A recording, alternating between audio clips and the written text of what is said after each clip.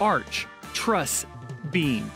Just like there are many types of roads, there are many types of bridges. A bridge is any path that connects two points over seemingly impassable terrain. That could be a river, a canyon, or just uneven land. In downtown Austin, the Lamar Boulevard and Congress Avenue bridges are spandrel arch bridges.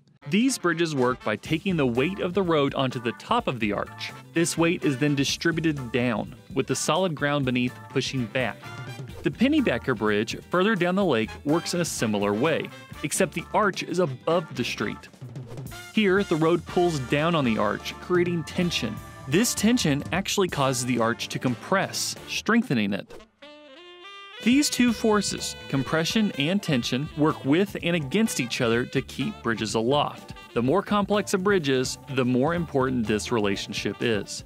The Montopolis Bridge, crossing the Colorado River in East Austin, is a through truss bridge. These bridges use a frame made of triangles which share the weight of the bridge, ensuring that each beam is experiencing either compression or tension, but not both.